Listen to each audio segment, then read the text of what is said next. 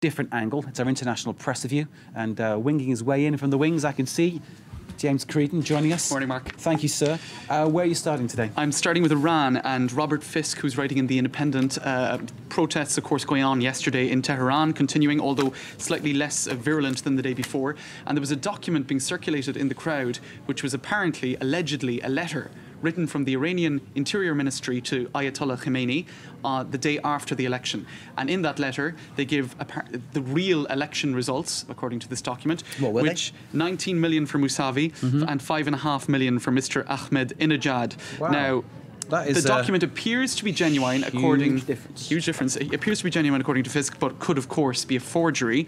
And Fisk himself says that it's difficult to believe that Ahmadinejad, who is so popular with the poor in particular, would get such a low score. Fisk has, sorry to interrupt you, James, Fisk has a very, very strong journalistic reputation. Yeah. So if he's going along with that, he has some hesitations. He said it appears genuine, but it could be a fraud. I mean, he said that in a society as sophisticated as the Iranian one, there would be no difficulty in producing a very convincing forgery.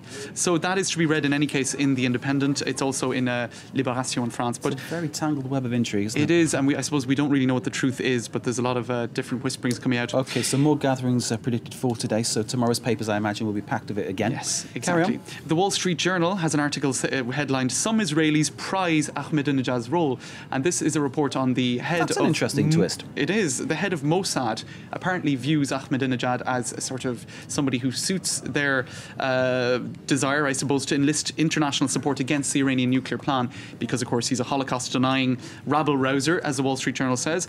So a Mousavi victory would have presented Israel with a graver problem, interestingly, from a cynical point of view. Rabble-rouser is a very unfortunate way to put it, because it has a sort of comic kind of undertone, which doesn't really suit the story. So it's a bad choice of word by them, I'd say. Yes. But certainly, I suppose from what Mossad is saying is that if you know exactly what someone stands for, it's very easy then to take your position against that. That's what they're saying, isn't it, I suppose? Exactly, and because he's such a hardliner, it suits them in the sense that they want to paint, I suppose, the Iranian regime as being hardline. What you see appears to be what you get. So exactly. There we go, no confusion. Now then, football, which is one of my favourite subjects. Yes, on the front of the Financial Times of all places. Look at that. And that's because the Iranian team who played South Korea yesterday were wearing green armbands. Now, the result of that match was 1-1, which meant that Iran will not qualify for the World Cup. What do the green armbands mean then? The green armband is in support of Mousavi. Now, they disappeared in the second half of the match, and there's speculation as to why they disappeared. They think that there might have been a phone call from Tehran saying, get rid of those armbands.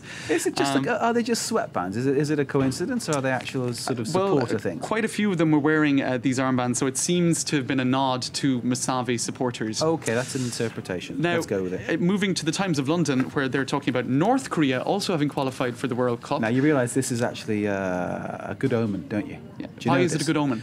North Korea qualifying for the World Cup for the first time since 1966. Yes, I was going to get to that. Who won the World Cup, James? It was your fair country, England, I believe. England won the World Cup, so maybe South Africa next year? Who knows? Should you have a little bet, James? Do you know who they beat in that 1966 World Cup? They knocked out Italy. That's right. And Italy got pelted with eggs and tomatoes. It caused a scandal in Rome. Amazing stuff. They got pelted with eggs and tomatoes when they got back to Rome. If you're watching and you're Italian, I really like Italian football. It's just that it's funny if a big team gets beaten by a small team, isn't it? Let's face it. And they weren't expected to do well as they did at all. They got to the final 8 that year. Yeah. Now, very quickly in the Irish Times... Well, the other thing you missed out, sorry to stop you, yeah. South Korea already qualified as well. Imagine if they met. Yes, from the same group. That would be interesting. Two massive foes. That would be very interesting, wouldn't it? Now, the fact that the EU leaders are meeting today in Brussels to discuss a protocol to the Lisbon Treaty, that's getting covered in the Irish Times. But what I would like to talk about is what's in the Irish Independent, the 10 most ridiculous lawsuits of all time. Now, there's some great examples. 79-year-old Stella, who took a case against McDonald's because she spilled coffee on her lap. Everyone was laughing until she won $3 million. Well, that was in 1992. The temperature of McDonald's coffee at the time was something like 90 degrees. So there was an issue there that the coffee was too hot. There were a number of cases about that. What's next? Interesting. Well, there was also the Playboy pensioner who sued a 19-year-old for not sleeping with him. That'll do. She told him he was too old, and he sued for ageism. Let's end on that one, because I don't think you can get much better than that.